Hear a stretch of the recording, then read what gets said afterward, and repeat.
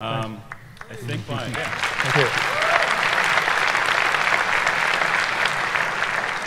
my question kind of loosely relates to kind of what you guys talked about in the beginning, and there was a scientist, Sam, you talked about, who you said you don't know why he came to this conclusion, but there was no David way. Deutsch, yeah. There's no way to conceivably think of AI or an alien species that humans can't comprehend.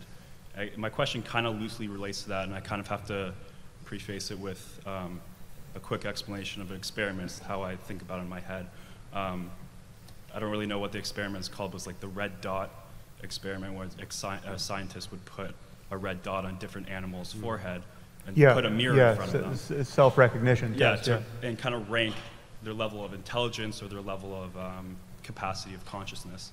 Yeah. And I was wondering if maybe both of you have an opinion on this, whether humans kind of have an analogous kind of red dot point where there becomes a problem or an issue where just our biology or our capacity of knowledge or consciousness, you know, we might look at the answer of the problem right in the face and just not be able to see it. Like, it's right there, but we just can't comprehend it within our...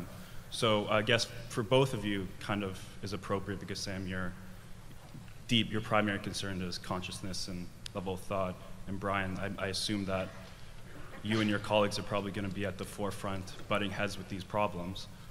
So I guess my question is, do you guys think that there's a limit, or can humans just continually expand basically forever? Yeah, well, it's an interesting analogy that I haven't really thought of before. But so just to remind you all about what that is, there's this mirror self-recognition test that has been done on various species of animals, and most species, no matter how smart they appear in other ways, if you put them in front of a mirror, they don't warm up to the realization that that's them in the glass. They relate to that other species as that image as another member of their species.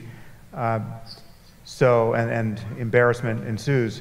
But there are certain species that very few that can gradually recognize that you know, based on their own movements, that the dot is on their heads.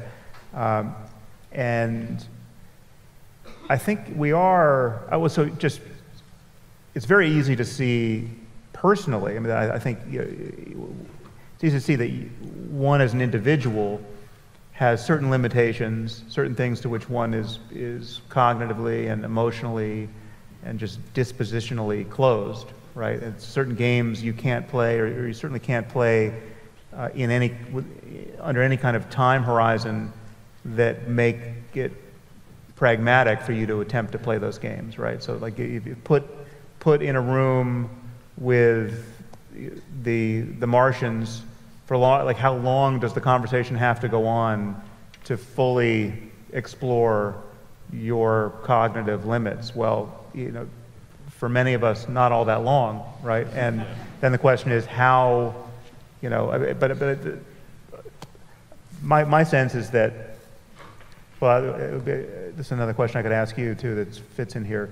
If you could nominate one member of our species, past or present, who just as a brain that would be best suited to explore the limits of human cognitive horizons in the presence of super intelligent aliens, who would you put in that room to just say, okay, this is humanity, this is the best we've got in terms of dialogue with the species? I don't know, Justin Bieber. No,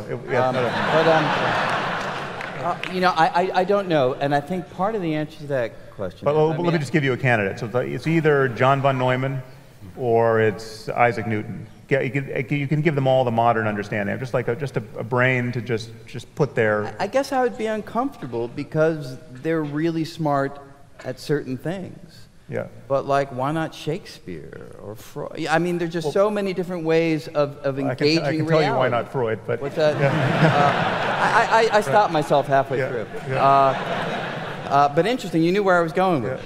Yeah.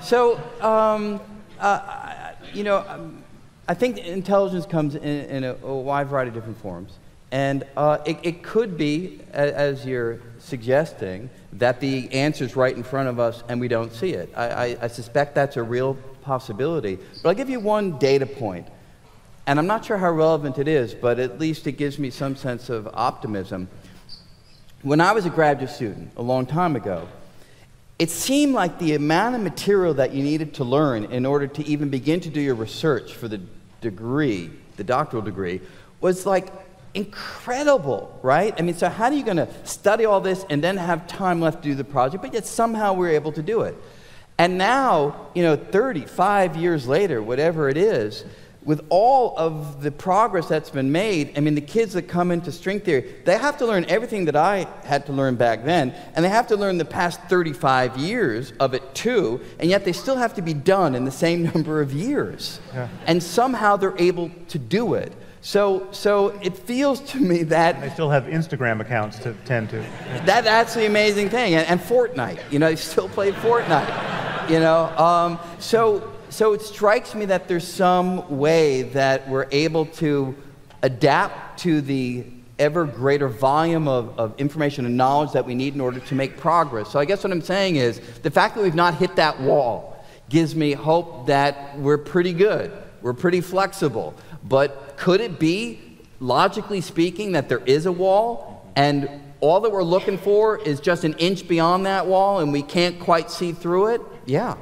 That was kind of more what I was, not necessarily an individual single human that represents the best, but more like, 200 years ago in terms of evolutionary time, we're pretty much the same, but drastically different. Like, will that just continue? Will we eventually be the green-headed aliens coming down with super magical technology, or will we get to a point where the entire species as long as we keep going. I mean, I think the leverage is culture. Keep going? I mean, we keep porting all the gains into culture, and then there's a kind of a chunking. I mean, this explains how each new wave of graduate students can kind of recapitulate the history of intellectual progress in physics in their own lifetime, and know more about physics than Einstein did, and then keep going.